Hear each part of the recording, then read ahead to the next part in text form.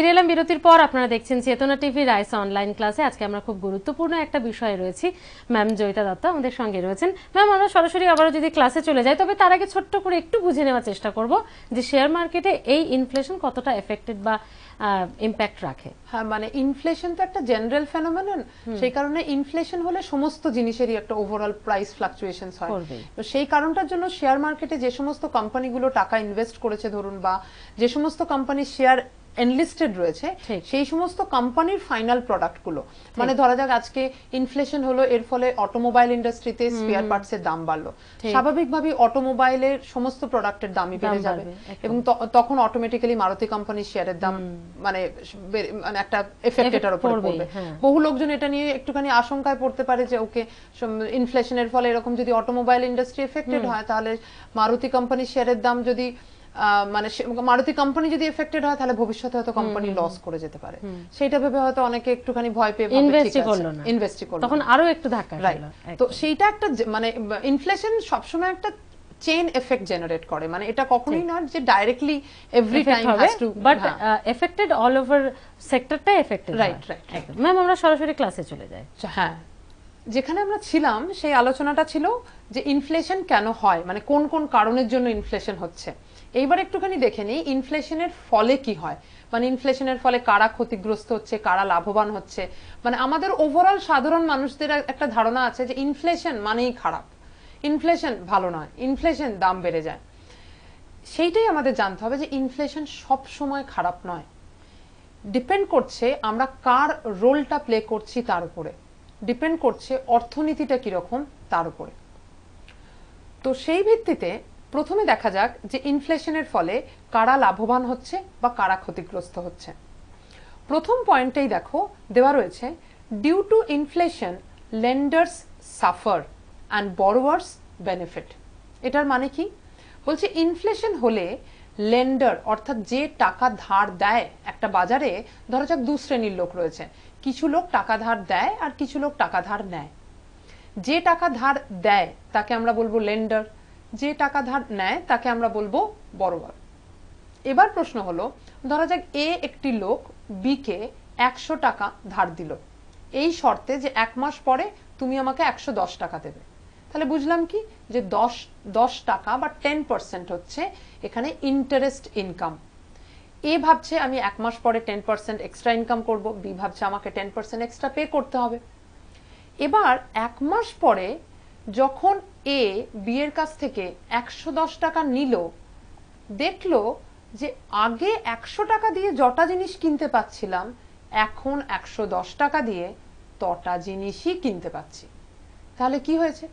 তাহলে জিনিসের দাম বেড়ে গেছে, যার ফলে আগের 100 টাকা এখনকার 110 টাকার সমান হয়ে গেছে। এর ফলে দেখো এ অর্থাৎ যে টাকা ধার দিয়েছিল তার তো লাভের লাভ কিছুই হলো না, সে আগের মতোই ক্রয় ক্ষমতা এখন পাচ্ছে। তাহলে লস কার হয়ে গেল? এ অর্থাৎ লেন্ডার, যে টাকা ধার দিয়েছিল।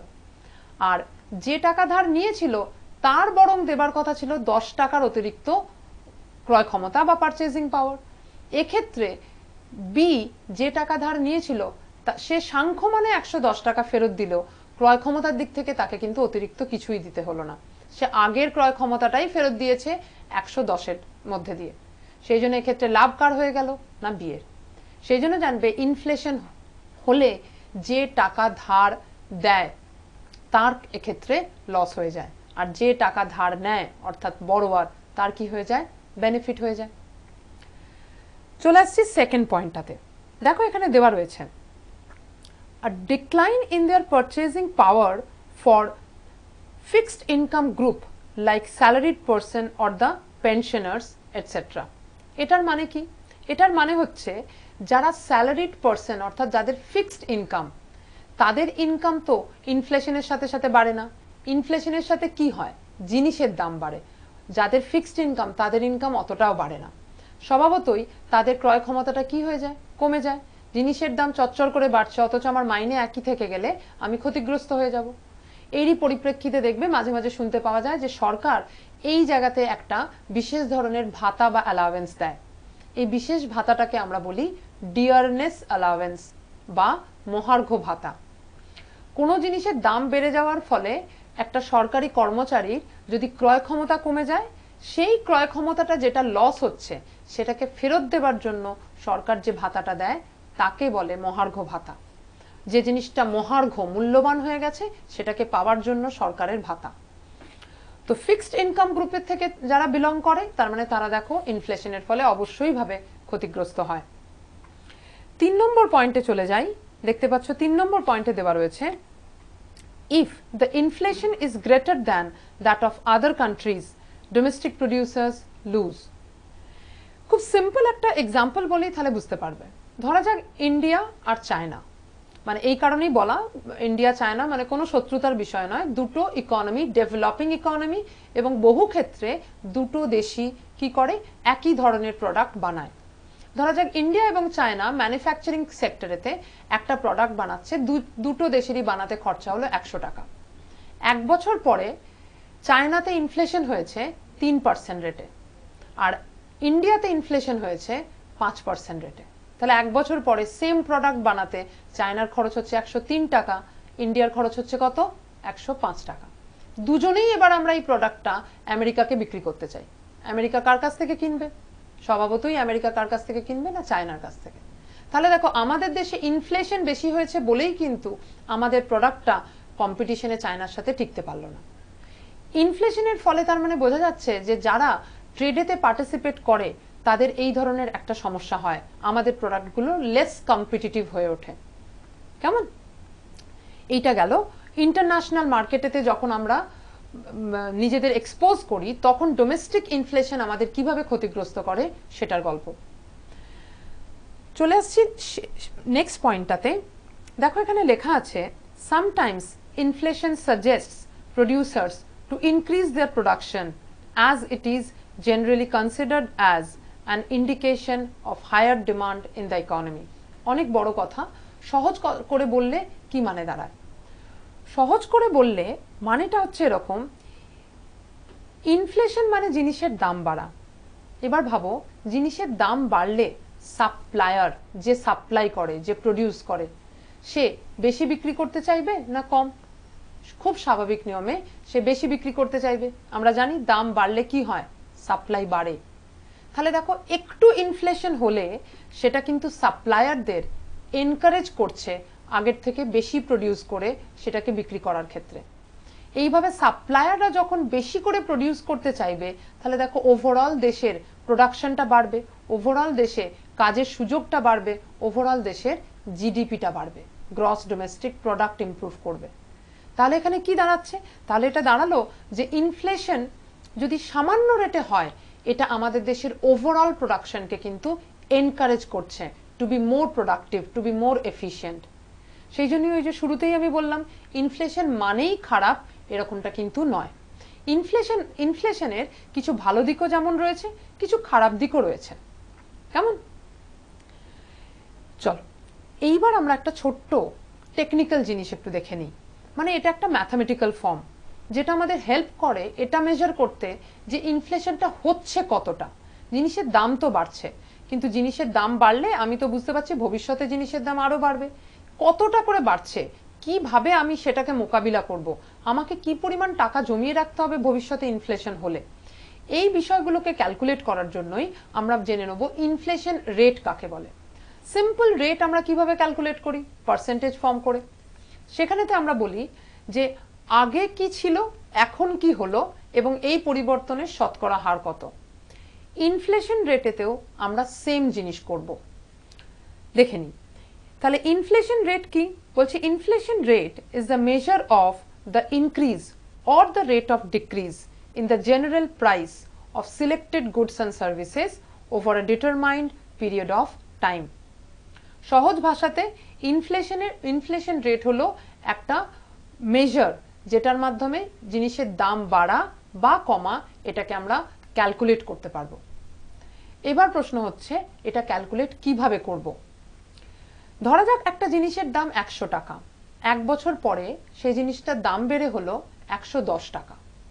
তাহলে জিনিসটার দামের শতকরা পরিবর্তন কত হলো? খুব সহজ, কত হলো না 10%। এটা আমরা বার করলাম কি করে? আমরা বার করলাম 110 থেকে 100কে বিয়োগ করেছি, করে সেটাকে 100 দিয়ে ভাগ করেছি, তার কারণ 100টা হচ্ছে আগের দাম, দিয়ে তার শতকরা ব্যবহার করার জন্য সেটাকে 100 দিয়ে মাল্টিপ্লাই করছি, তাই তো?